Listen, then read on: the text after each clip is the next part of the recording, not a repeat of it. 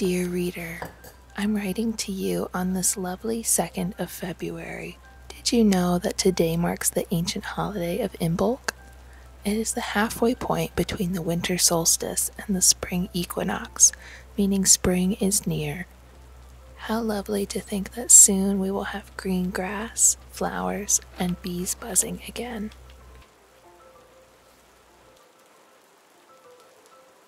Today I am pleasantly excited that I have some new Valentine's recipes to share with you, inspired by many years ago. I have also written a little Valentine's recipe book to go along with my new cookbook, the Cottagecore Baking Book, which will perhaps be arriving to a bookshop near you on February 20th. I'll be sure to share more details about the books in the description below.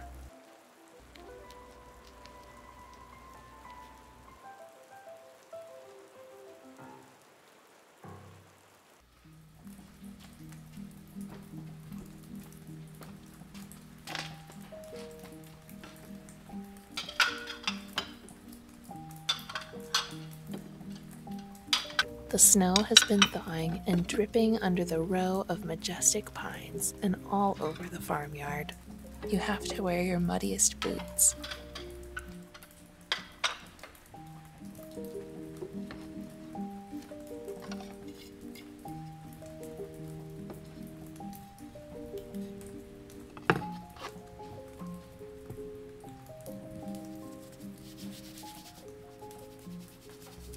To brighten up the kitchen, I painted some springerle cookies.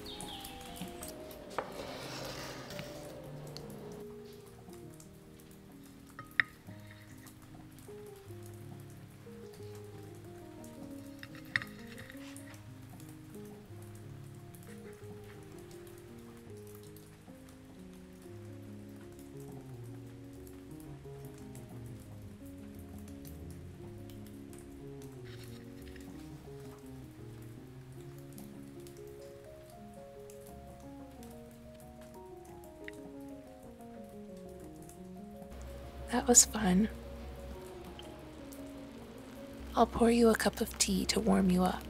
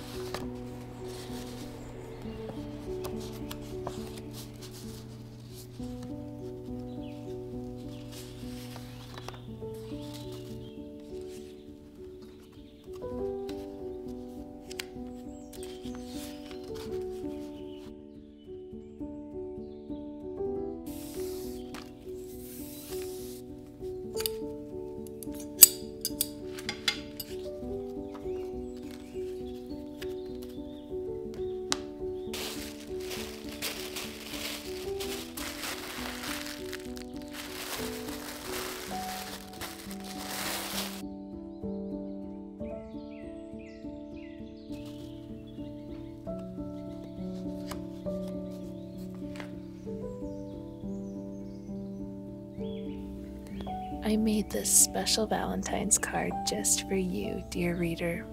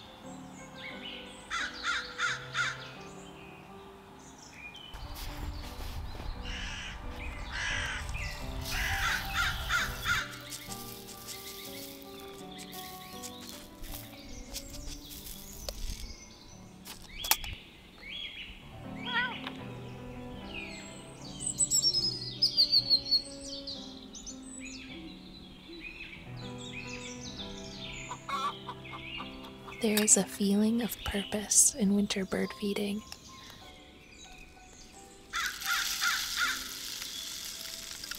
The birds themselves are often thought of as spiritual guides, especially in fairy tales.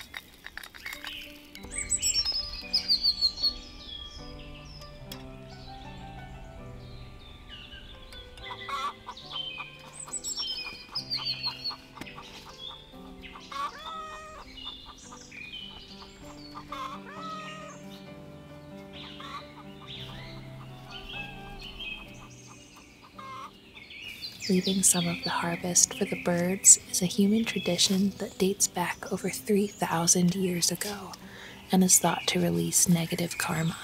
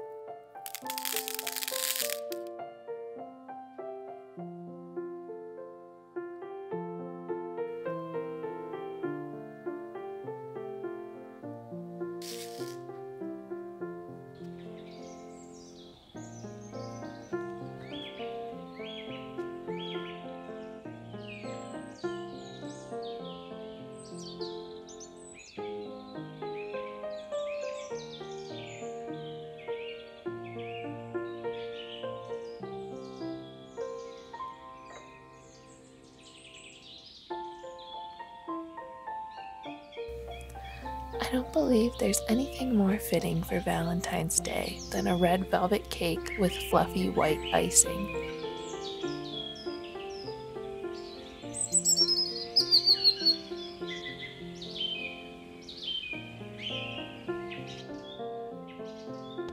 I'll be sure to cut you a big slice.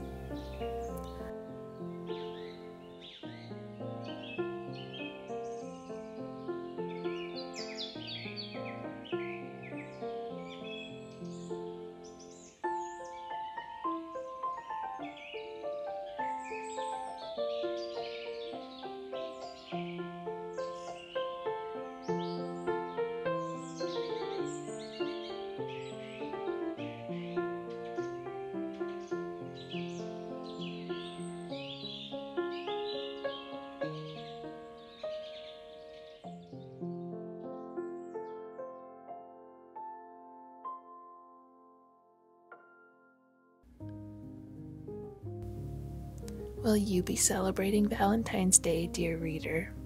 It can be rather fun to try some new crafts or recipes, don't you think?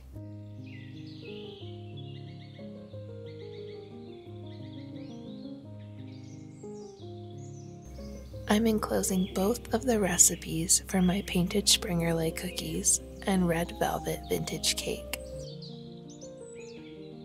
I also want you to know that if you have or plan to pre-order my new cookbook, the Cottagecore Baking Book, I will send you a free copy of the Valentine's Day Tea Party ebook.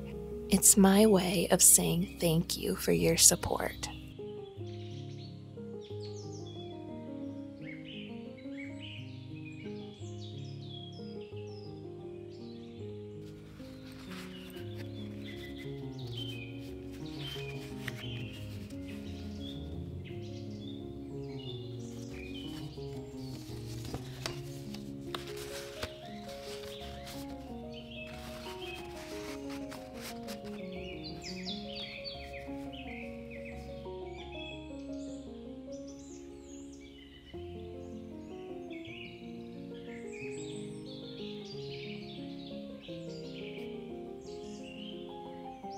I hope that you have a lovely weekend baking in your own cozy cottage kitchen, dear reader. I'll write to you again next week.